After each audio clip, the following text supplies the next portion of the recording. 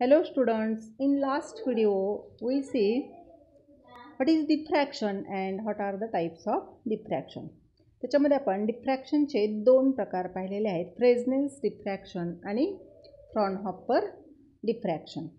तर Fresnel डिफ्रॅक्शनमध्ये source आणि screen यांच्यामधलं distance हे फायनाईट असल्यामुळं तो स्पेरिकल किंवा सिलेंड्रिकल वेव्हफ्रंट असतो. तर फ्रॉनहॉपर डिफ्रॅक्शनमध्ये प्लेन वेव्हफ्रंट आपल्याला पाहिजे आणि त्यासाठी इनफायनाईट डिस्टन्स पाहिजे. मग लॅबोरेटरीमध्ये ज्यावेळेस आपल्याला एखादा डिफ्रॅक्शन पॅटर्न मिळवायचा असेल तर त्यावेळेस हा प्लेन वेव्हफ्रंट आपण कसा मिळवायचा, तर त्यासाठी आपण कॉन्व्हेक्स लेन्सचा यूज करू शकतो. आणि diffraction of monochromatic light at a single slit, तर सिंगल स्लिटपासून आपण हा डिफ्रॅक्शन पॅटर्न कसा मिळवायचा ते बघूयात. तर समजा सोर्स आणि स्क्रीन यांच्यामधलं डिस्टन्स हे आपल्याला इनफायनाईट पाहिजे, पण आपण एखाद्या लॅबमध्ये एक्सपेरिमेंट करत असताना इन्फिनिटी डिस्टन्सवरती आपण ठेवू शकत नाही, म्हणजे इन्फिनिटी डिस्टन्स आपण क्रिएट ठेवू शकत नाही सोर्स. मग त्यासाठी आपल्याला काय करावं लागेल, तर कॉन्व्हेक्स लेन्सचा वापर करावा लागेल. हा जो कॉन्व्हेक्स लेन्स आहे तर त्याच्या फोकल पॉईंटला जर आपण हा सोर्स ठेवला, इथं जर समजा आपण हा सोर्स ठेवलेला असेल इथं, तर त्या ठिकाणी आपल्याला इन्सिडेंट झालेले जे रे आहेत ते पॅरलल रेज मिळतील आणि प्लेन वेव्हफ्रंट मिळेल.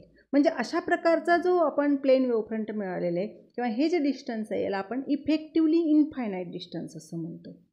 आता याचा डिफ्रॅक्शन पॅटर्न एखाद्या स्क्रीनवरती आपल्याला कसा मिळेल, तर ए बी हे त्याचं ओपनिंग आहे किंवा ॲपर्चर आहे आणि ज्यावेळेस हा लाईट याच्यावरती इन्सिडेंट होईल त्यावेळेस ए पॉईंट आणि बी point according to हायजिन्स principal, A B हा प्लेन वेव्हफ्रंट झाला आणि त्याच्यावरचा प्रत्येक पॉईंट हा सेकंडरी सोर्स म्हणून ॲक्ट होईल आणि सेकंडरी सोर्स म्हणून ॲक्ट झाल्यानंतर त्याच्या इंटरफरन्समुळं आपल्याला स्क्रीनवरती अल्टरनेट डार्क आणि ब्राईट बँड्स दिसतात, ज्याला आपण डिफ्रॅक्शन पॅटर्न असं म्हणतो.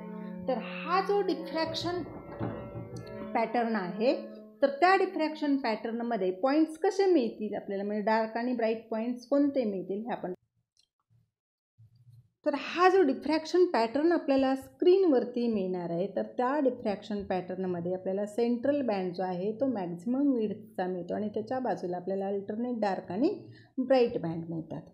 तर ते कसे मिळतात ते आपण पाहूयात. तर इथं आपण A B he slit width आहे आणि सी हा आपण त्याचा सेंट्रल पॉईंट घेतला. एक्झॅक्टली त्याच्यासमोर आपण स्क्रीनवरती हा ओ पॉईंट घेतलेला आहे. तर या ओ पॉईंटपर्यंत ए पॉईंट आणि बी पॉईंटपासून रीच होणारे जे रेज आहेत त्यांनी कव्हर केलेलं डिस्टन्स हे कसं असणार आहे, सेम. म्हणजे त्यांच्या पाथ जो आहे त्या पाथमधला जो डिफरन्स आहे, पाथ डिफरन्स हा 0 असणार आहे आणि हा 0 असल्यामुळं हा जो पॉईंट मिळेल आपल्याला किंवा हा जो बँड मिळेल तो कसा असणार आहे, ब्राईट बँड असणार आहे. आणि ह्या याला आपण म्हणूया सेंट्रल ब्राईट बँड. आणि ह्या सेंट्रल ब्राईट बँडच्या आता दोन्ही बाजूला अपोजिट साईडला आपल्याला अल्टरनेट काय मिळतील, डार्क आणि ब्राईट बँड मिळतील. मग एखादा पॉईंट म्हणजे ते सेंट्रल मॅक्झिमम आपल्याला सेंट्रल बँड जो आहे तो मॅक्झिमम इंटेन्सिटीचा मिळतो आणि त्याच्या बाजूचे बँड जे आहेत त्यांची इंटेन्सिटी जी आहे ती इंटेन्सिटी आपल्याला कमी कमी होत गेलेली दिसून येते. आता हे असं का मिळतं हे आपण बघूयात. समजा ह्या स्क्रीनवरचा पी हा एक आपण एनी पॉईंट घेतला. एनी पॉईंट ह्या स्क्रीनवरती पी पॉईंट असेल आणि त्या पॉईंटला तर तो डार्क आहे की ब्राईट आहे हे आपल्याला ठरवायचं, हा जो पॉईंट पी आहे तो. तर त्या ठिकाणी ए पॉईंटपासून बी पॉईंटपर्यंतचे जे सेकंडरी वेव्ज आहेत त्या रीच होत असताना यांचा पाथ जो आहे तो पाथ आता ए पॉईंट पीला जवळ आहे आणि बी पॉईंट लांब आहे, म्हणजेच there will be some path difference. मग हा पाथ डिफरन्स किती असेल, तर बी पी मायनस ए पी एवढा असणार आहे. मग ए पॉईंटपासून जर समजा आपण बी पी याच्यावरती परपेंडिक्युलर जर टाकला तर ते जे डिस्टन्स आहे इथं आपण याला एन नाव दिलेलं आहे, तर हे जे डिस्टन्स आहे ह्या डिस्टन्सला आपण म्हणूयात path difference. B N is the path difference. म्हणजेच पी पॉईंटला जो पाथ डिफरन्स आपल्याला मिळणार आहे तो किती असणार आहे, बी एन. आणि हा जो आहे तो सेंट्रल बँडपासून म्हणजे तिथला जो रे आहे त्याने केलेला जो अँगल आहे तो अँगल आहे थीटा. मग हा जर अँगल थीटा असेल तर हा अँगलसुद्धा किती असणार आहे, थीटा असणार आहे. आता इथं बी ए एन हा एक आपल्याला ट्रायंगल तयार झालेला दिसतो इथं. ज्याच्यामध्ये BN हा काय आहे, पाथ डिफरन्स आहे. तर ह्या ट्रायंगलमध्ये आता BAN हा अँगल आहे थिटा आणि थिटाच्या समोरची बाजू आहे BN. मग इथं आपण परपेंडिक्युलर टाकल्यामुळं हा अँगल आहे 90 डिग्री, म्हणून BN अपॉन AB बरोबर काय मिळेल, साइन थिटा. म्हणजेच BN इज इक्वल टू काय मिळतं, AB साइन थिटा. आता याच्यामध्ये AB म्हणजेच स्लिटची विड्थ आहे, ह्या म्हणजेच ओपनिंग आहे ते, आणि ते आपण समजा स्मॉल एने दाखवूयात. तर AB इक्वल टू आपण स्मॉल ए असं घेतलं तर ए किंमत ठेवल्यानंतर BN बरोबर काय मिळेल मग आपल्याला, A साइन थिटा. आणि BN म्हणजेच पाथ डिफरन्स आहे, म्हणून path difference is equal to A sine theta. हे रिलेशन आपल्याला इथं मिळालेलं आहे. Now point P is either dark or bright. हे कशावरून ठरणार आहे, तर पाथ डिफरन्सवरून ठरणार आहे. पाथ डिफरन्स आपल्याला किती मिळालेला आहे, तर तो मिळालेला आहे आपल्याला A साइन थिटा. आणि it is कंपॅरेबल of wavelength. Slit width ही कशी असते, कंपॅरेबल ऑफ वेवलेंथ. समजा लॅम्बडा एवढा पाथ डिफरन्स असेल, म्हणजेच A sine theta is equal to lambda असं जर आपण रिलेशन घेतलेलं असेल, लॅम्बडा एवढं असेल, तर काय होईल, आता P पॉईंटला पाथ डिफरन्स लॅम्बडा आहे आणि AB ही स्लिट विड्थ आहे. तर ह्याचे दोन हाफ जर आपण, म्हणजे ही जी वेवलेंथ आहे ती दोन हाफमध्ये जर आपण विभागली गेली तर हे डिस्टन्स असणार आहे λ/2 आणि हे पण डिस्टन्स असणार आहे, हे पण काय असणार आहे, λ/2. म्हणजे असे दोन भाग पडले त्याचे. इथून A पासून C पर्यंतचा एक आणि C पासून B पर्यंतचा एक, λ/2. तर ह्याच्यावरचे पॉईंट समजा, म्हणजे तिथं एक पूर्ण वेव आहे लॅम्बडा म्हणजेच, तर एक क्रेस्ट असेल एक ट्रफ असेल. म्हणजेच काही ह्याच्यावरचे क्रेस्टवरचे पॉईंट आणि ट्रफवरचे पॉईंट हे एकमेकांना कॅन्सल करतील आणि इंटेन्सिटी काय होईल, कॅन्सल होईल. म्हणजेच आपल्याला इथं काय मिळेल, डिस्ट्रक्टिव्ह इंटरफरन्स. म्हणजेच प्रत्येक ह्याच्यामधल्या प्रत्येक पॉईंटला, ह्याच्यामध्ये प्रत्येक म्हणजे पॉईंटला इथं करस्पॉन्डिंग अपोजिट फेजमधला पॉईंट असेल, जो ह्याच्यावरचे क्रेस्टवरचे असतील आणि ह्याच्यावरचे ट्रफवरचे असतील, तर अपोजिट फेजमधल्या पॉईंटमुळं इथं आपल्याला डिस्ट्रक्टिव्ह इंटरफरन्स मिळेल आणि मिनिमा मिळेल. डिस्ट्रक्टिव्ह इंटरफरन्स म्हणजेच minimum intensity. This is the first minima. मग आता हा जो आपल्याला मिनिमा मिळालेला आहे तो लॅम्बडाला मिळालेला आहे. म्हणजे जर वेवलेंथ पाथ डिफरन्स जर लॅम्बडा असेल तर आपल्याला पहिलं काय मिळतो, तिथं मिनिमा मिळतो. आता आपण हाच म्हणजे लॅम्बडाच्या ऐवजी समजा आपण A साइन थिटा, इथं फिगरवरून जर पाहिलं आपण तर A sine theta is equal to path difference म्हणजेच A साइन थिटा आहे, म्हणजेच A साइन थिटा बरोबर काय येतं, लॅम्बडा. म्हणजे साइन थिटा बरोबर काय येईल, तर लॅम्बडा अपॉन A. म्हणजेच sine theta is nearly equal to theta. This angle is very very small आणि त्यामुळं थिटा इज इक्वल टू आपल्याला काय म्हणता येईल, लॅम्बडा अपॉन A. हे रिलेशन म्हणजेच A sine theta is equal to lambda आहे. त्याच्यावरून आपल्याला साइन थिटा बरोबर म्हणजेच अँग्युलर पोझिशन जर आपण घेतली तर ती अँग्युलर काय असणार आहे, त्याच्यामध्ये अँगल हा lambda upon A. Angular diffraction जर आपण कन्सिडर केलं तर ते लॅम्बडा अपॉन A असेल. आता या ट्रायंगलमध्ये आपण परत विचार करूया. इथं आपण बघूयात की AB स्लिट विड्थ आहे आणि हा पाथ डिफरन्स जर समजा 2 लॅम्बडा असेल, BN हा पाथ डिफरन्स असेल 2 लॅम्बडा. तर आता ही 2 लॅम्बडा कंपॅरेबल टू विड्थ, म्हणजेच इथं 2 लॅम्बडा जे आहे त्याचं डिव्हायडेशन कसं होईल बघा इथं. तर इथपर्यंत लॅम्बडा आणि इथपर्यंत लॅम्बडा. परत ह्या लॅम्बडाचे दोन भाग झाले, λ/2 λ/2. इथं पण λ/2 λ/2 म्हणजे 4 हाफमध्ये डिवाइड केलं आहे. ह्या λ/2चे पॉईंट्स ह्या λ/2च्या इंटेन्सिटीला कॅन्सल करतील आणि या λ/2 मधली जी पॉईंट्स जे आहेत त्याची इंटेन्सिटी ह्या λ/2 मधल्या पॉईंट्स अपोजिट फेजमधल्या पॉईंट्समुळं कॅन्सल होईल. म्हणजेच परत आपल्याला काय झालेलं आहे, अपोजिट फेजमधले हे पॉईंट्स असल्यामुळं आणि इंटेन्सिटी कॅन्सल झाल्यामुळं डिस्ट्रक्टिव्ह इंटरफरन्स मिळाला. म्हणजेच परत आपल्याला डिस्ट्रक्टिव्हली तर मीट झाल्यामुळं त्या पॉईंटला मिनिमा मिळेल. म्हणजे जर 2 लॅम्बडा एवढा जर पाथ डिफरन्स असेल तरी पण आपल्याला काय मिळतो, मिनिमा मिळतो. म्हणजे लॅम्बडाला पहिला मिनिमा मिळाला, 2 लॅम्बडाला आपल्याला दुसरा सेकंड मिनिमा मिळालेला असेल.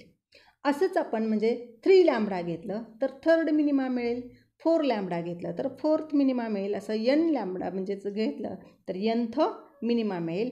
म्हणजेच path difference A sine theta n is equal to काय इथं n lambda is the condition for minima और डिस्ट्रक्टिव्ह इंटरफरन्स. म्हणजे मिनिमासाठी किंवा डार्कनेससाठी आपल्याला जी कंडिशन मिळालेली आहे ती कंडिशन काय मिळाली, ए sine theta N is equal to N lambda. आणि इंटरफरन्सच्या ही एक्झॅक्टली अपोजिट आहे.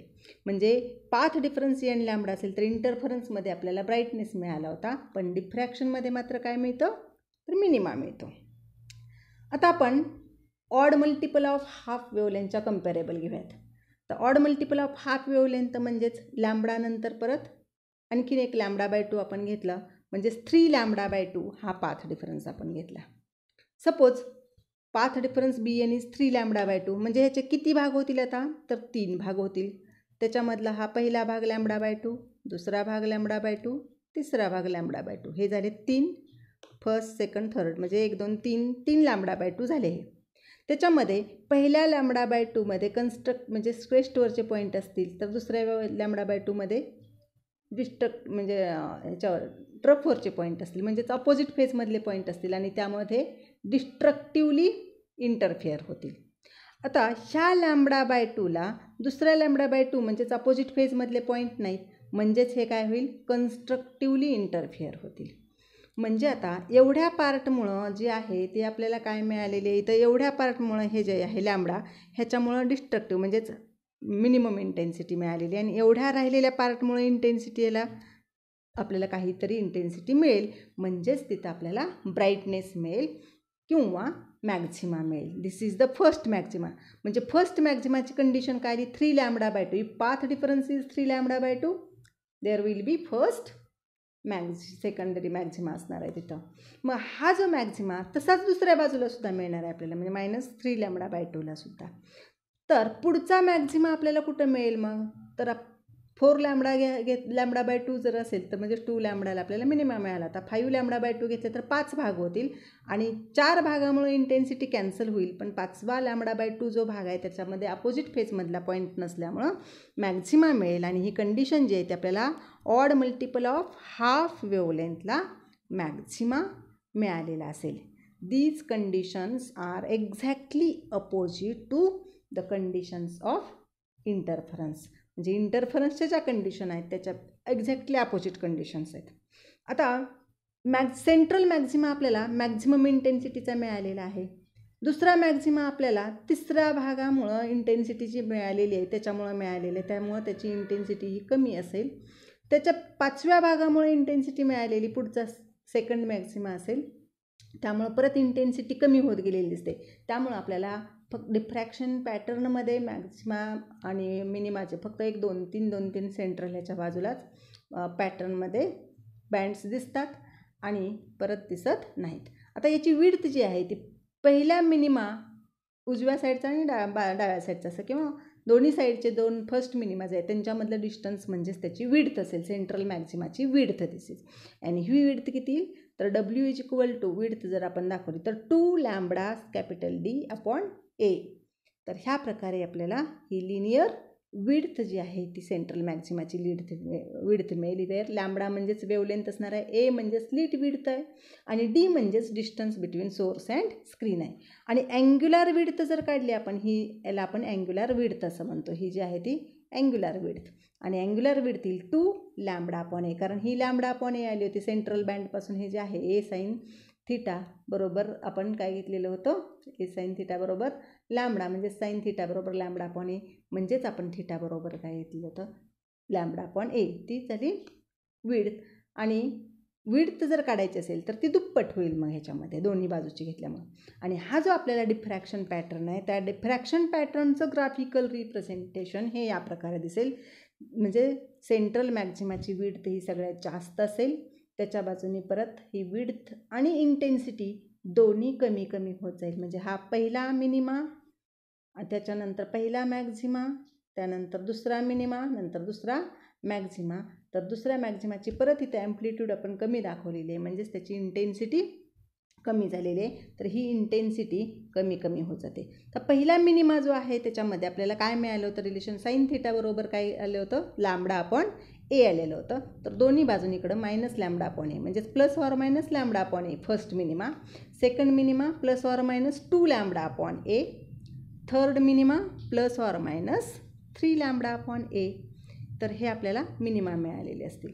तर मॅक्झिमा जर आपण विचार केला तर मॅक्झिमा आपल्याला odd multiple of half wavelength म्हणजे 3 λ/2 मिळालेला आहे इथं.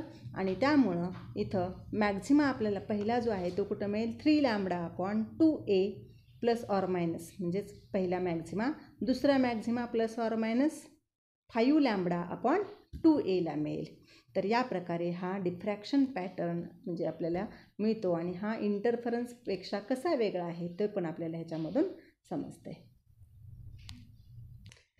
तर डिफ्रॅक्शन पॅटर्नमध्ये आपल्याला आपण डिफ्रॅक्शन पॅटर्न कसा मिळालेला आहे तो पण पाहिलेला आहे, इंटरफरन्सचा पण स्टडी केलेला आहे. तर इंटरफरन्स आणि डिफ्रॅक्शन यांच्यामधला जो डिफरन्स आहे तो डिफरन्स तुम्हाला होमवर्कसाठी म्हणजेच क्वेश्चन असेल distinguish between interference and diffraction हा क्वेश्चन तुम्ही करायचा आहे.